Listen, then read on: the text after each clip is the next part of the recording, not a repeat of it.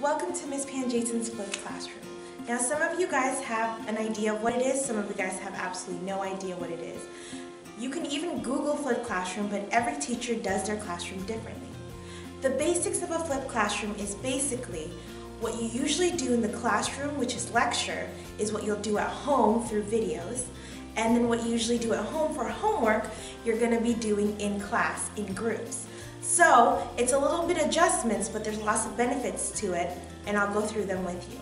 So without further ado, let's start with the benefits. My flipped classroom has more than these 4 benefits, but I'm going to go through the major ones with you just so you can get an idea of why I decided to implement the flipped classroom.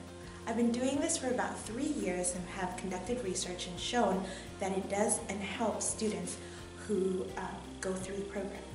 So the first one is it eliminates homework frustration. The biggest reason why the flipped classroom is so beneficial is because a lot of kids will go home with the 15 to 20 problems of homework, and when they get stuck, what happens?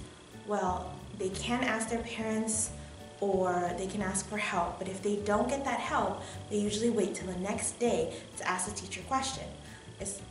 The teacher answers the question, but then the student still has not finished the assignment. It's not like other subjects where you can just skip and move on to the next problem. They all build on each other. So by having the assignment in class where you have your classmates and teachers all the time, it eliminates that problem. It also helps with differentiated instruction. What that means is we all learn differently. Some of you guys learn by lectures, some of you guys learn by practice, some of you guys learn by tutoring, some of you guys learn by going at your own pace, going faster or slower, whatever it is. This helps people who learn differently take things at their own pace, learn at their own way, re-see lectures over and over again. If they fall asleep in class, if they're absent, if they're involved, it's all different. The flipped classroom also creates independent learners.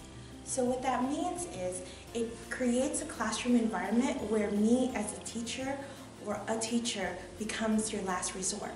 So instead of being fully dependent on us, the teachers, you start depending on your classmates or other resources first, and then when you absolutely need help, you can come and depend on us. Now, this allows you to take your own learning into your own hands.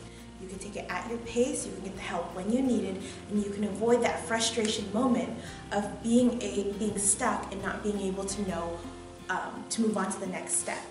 Okay? The last benefit I have listed is you never miss a lecture. You're gone in sports. I have students constantly absent because of sports, extracurricular.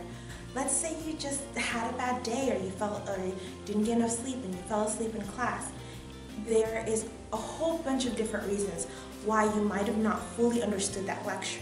Well, because the lectures are now on video, you'll never miss it. And if you need to watch it again for review, it's there for you. So it's an endless amount of resource for you to just be able to get the concept whenever it is that you need it. So for homework, all you're going to be worried about is the videos. So for those of you guys who are used to spending hours and hours on your homework, the flipped classroom allows you to spend no more than 20 to 30 minutes a night on doing homework. The videos can be watched on YouTube, so they can be watched on your phone, your tablet, your laptop, your desktop, whatever it is that you need to watch, even your iPod. The website is ypanjaitan.simple.com. You'll want to write that down. That's your main resource. And the first thing you're going to do is you're going to click on the class. You're going to find the date that you're looking for, and then you're going to click on the video. Okay? Sometimes there might be one or more than one video assigned because they're rather short, and you're going to cover more than one video. So make sure that if there's more than one video listed, that you watch them all. Okay? Next, you're going to take a piece of paper with notes that will go into your note binder, and you're going to label the notes with the section. Geometry 2.1, 2.3, whatever it is, so that you're able to keep your notes organized. Don't forget to write the vocabulary and definition before you start the video. It's important that you know all the vocabulary that we used in the video. Okay? Now, the next 2 steps you can do many different ways. Each video has things like this, which is a board that I switch out. okay? It's very important that you don't watch the video and take notes at the same time. Studies have shown that actually can hurt your learning if you're trying to write and listen at the same time. So do one or the other, one and the other. You don't really need to choose. You could do it several ways. You can watch me talk and then pause and then write down the notes. So you can watch the whole video, just watch it without writing anything down, watch it only, and then you can go back and just quickly write down what's on each board and what was covered. At the end of each video, there are practice problems that I give, 2 or 3 problems just to see if you fully understand the concept. Now, if you don't understand it, that's perfectly fine. It helps you show the teacher where exactly are you not understanding. So just attempt the problems. If you can complete it, great. If you can't, that's fine, because when you get into class, that's when we'll go over it. So no stress on that. The classroom setup is basically how the class is going to run. You're going to enter the classroom and everyone's going to sit in their seats facing the teacher. Now, as you're with the whole class, we're going to start the class by going over the questions on the video. So whatever questions you might have, where you might get stuck, any confusions or anything like that, that would be in the beginning of class. Then we're going to go over the practice problems as a class together, okay? Just to make sure everyone understands it. That way, if there's a particular step that you are confused at or you are stuck at, you can be able to ask at this time. So the whole class goes over and then you're able to complete your notes, okay?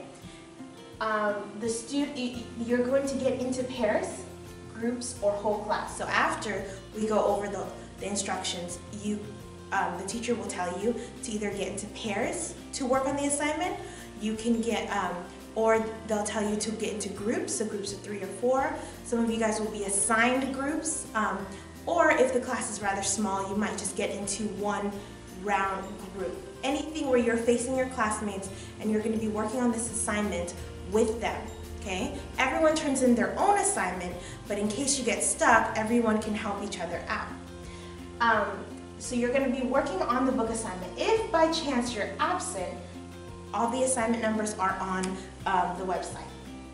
Now, at this point, this is where the teacher walks around. So if you have a question, you can ask your teacher, but make sure that you first use the resources around you, like your classmates, or maybe you go through the video again, just so you can own your learning. The next step is you correct the assignment. You finish the assignment in class, or if you don't finish the assignment, you can take it home. Either way, you should use the end of the class or come in after school and correct your own assignments. This is so you can see your own mistakes, okay? You have to make sure to show all your work, and then you can go ahead and turn in the assignment for full credit. If you didn't watch the video that day for class, you can just watch that first, and then you can join the pairs, groups, or your class. So make sure before you start this step right here that you have the video watched. So by chance, let's say that it was a late night, that's fine, you can watch it, but that just means you have to work that much harder to catch up, okay? And also, if you do not complete the assignment in class, you'll take that home and finish it. Actually favorite this, then any video that you click on will send you to my YouTube page. You can also subscribe to that so that you know when a new video is uploaded. On the website, you can find assignment numbers in case you forgot them. You can do the link to lesson plans, okay? So if you want to know what section we're going to be covering, in case you're going to be absent, the lesson plan tells you what section goes on what days. There's contact information if you need to email me, if you need to text me either a question or a concern that you might have. There's research found. Everything that is done in the flipped classroom is research-based. And then of course the video links to all the videos that you might have. I hope that makes sense. Again, if there's any questions, please feel free to contact me, and I can't wait to start the flipped classroom with you.